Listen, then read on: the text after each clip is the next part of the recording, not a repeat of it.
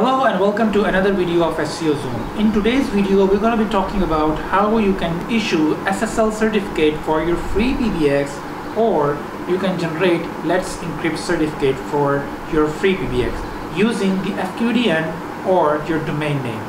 So we'll be following each and every steps, and you can learn how you can set up the SSL certificate for your FreePBX. So let me take you guys to my computer screen.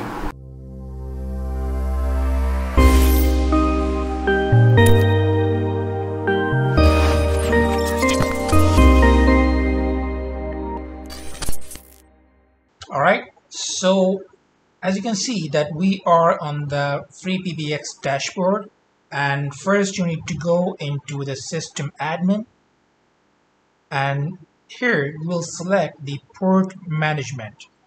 In the port management section, you need to select the admin port 8080 and the Let's Encrypt port 80, okay, and then update it.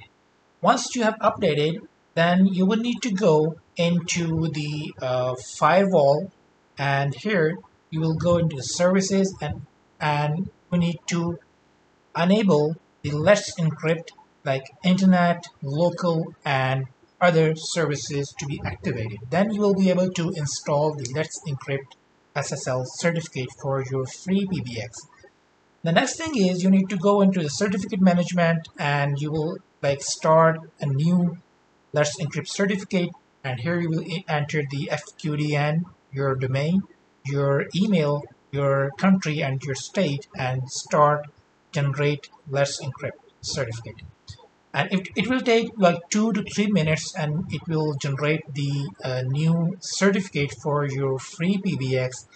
And here you can see that it is generated, and now you will select the default certificate and then go into your system admin.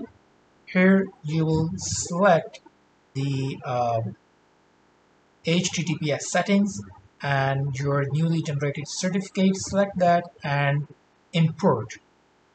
Once you will click import, it will take like very minimum time, like 2 to 3 minutes, and it will start importing. Once it is imported, then you will save and restart the Apache.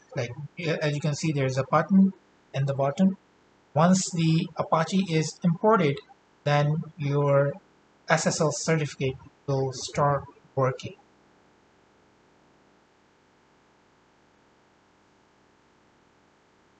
So now you will have to go in the in the syst admin again, and you will select the ports for your newly generated certificate for the FQDN to load. So here everything is set up. You have to select the default port for every single aspect, and then you will save it. Once it is done, then you will be able to load the FQDN, and your FreePBX is good to go. So that was all, how you can set up the FQDN for your FreePBX or SSL certificate for your FreePBX. So in coming videos, we'll be discussing the IVR and also the queue setup and so on and so forth. We'll be discussing each and every settings, like how you can make your FreePBX more functional and more sophisticated. So stay tuned and don't forget to subscribe to my channel, and see you in the next videos.